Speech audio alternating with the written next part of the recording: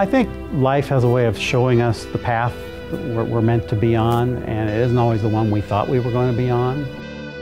You have a dream and you pursue it, and you're going down the road you think you wanted to with your life, and then life shows you what you were really meant to do. And I think that was the case for me.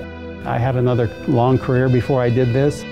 I thought to myself, what happened to the life I thought I was meant to have? What happened to my dreams? I wasn't living the life that I wanted to live, that I had dreamed of as a young person.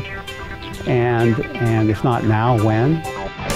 And so I like to be an inspiration for people that you can do it, and it's never too late in life to live your dreams. And because I did it, if I could do it, anybody can do it. My gift is the passion I had to want to paint. I just love the process. I'm in love with seeing what paint does when I put two colors together, when I make a stroke or a movement in a certain way. I love to see what happens.